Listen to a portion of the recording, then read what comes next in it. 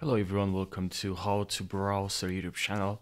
In this video I'll show you how you can fix there's no option to go in edit mode. As you can see here, we don't have any option to go in edit mode.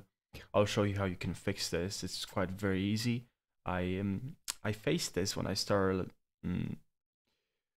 learning Blender, and the solution is pretty simple. So what you have to do basically is just to add something, Shift A, or go here, add a cube, let's say, and now there's still no option. There is no option, but there wasn't any option because you need to first select something, and yeah, you need to have something selected, in order to go in edit mode.